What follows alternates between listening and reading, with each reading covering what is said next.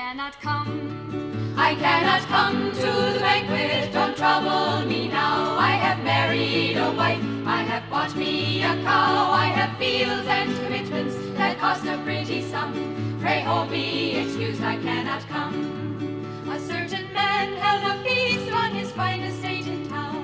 He laid a festive table and wore a wedding gown.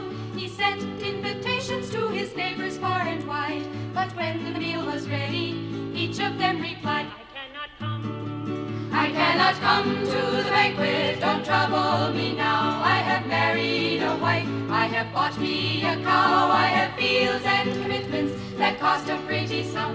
Pray hold me excused, I cannot come. The master rose up in anger, called his servants by name, said, go into the town, fetch the blind and the lame, fetch the peasant and the pauper, for this I have will.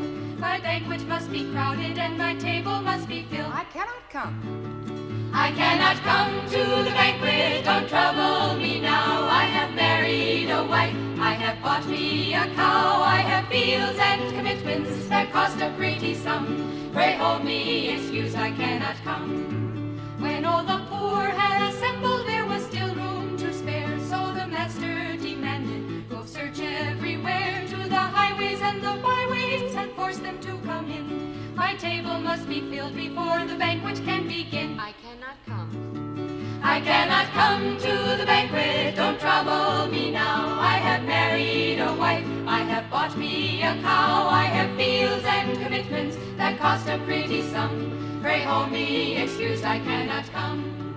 Now God has written a lesson for the rest of mankind. If we're slow in responding, He may leave us behind. He's preparing a banquet for that great and glorious day. When the Lord and Master calls us, be certain not to say, I cannot come. I cannot come. I cannot come to the banquet, don't trouble me now. I have married a wife, I have bought me a cow. I have fields and commitments that cost a pretty sum. Pray hold me excused, I cannot come.